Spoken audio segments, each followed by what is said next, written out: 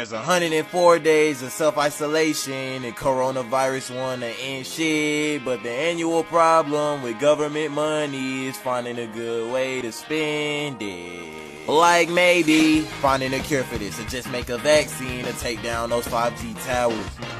Make up some bullshit that does not exist. What the fuck? Somebody go call that nigga Obama.